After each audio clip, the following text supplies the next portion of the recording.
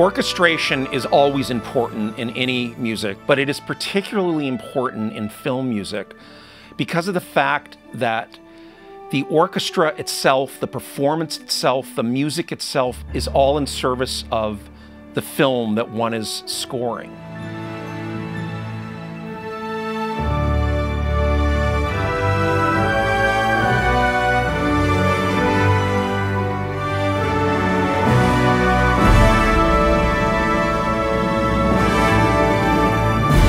Everyone is like an actor, and the orchestration is how you cast your music.